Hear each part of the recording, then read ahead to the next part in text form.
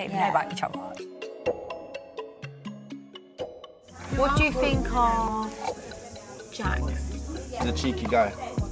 He's disrespected you sometimes in scenarios that he shouldn't have done. Like, I know Jax is a cheeky, flirty guy. I'm not saying for 1 second that he's gonna be sat there chilling, not getting involved. Like, I just can't be doing it.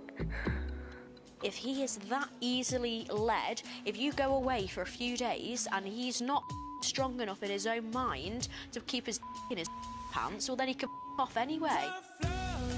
Hey, I'm just thinking about Paige. I'm thinking, I can't be like this. It's not me. Yeah. I mean, I'm not being like myself. where it's like you're feeling guilty before you've even done anything. Do you know what I mean?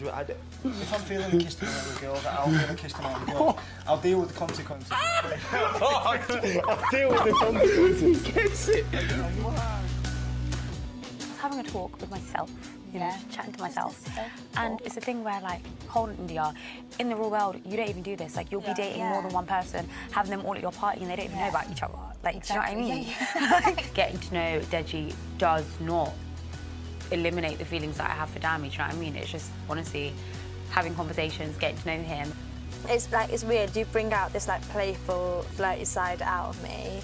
I haven't had that with Andrew. I could always see through that you've got that fun side, but I haven't seen it.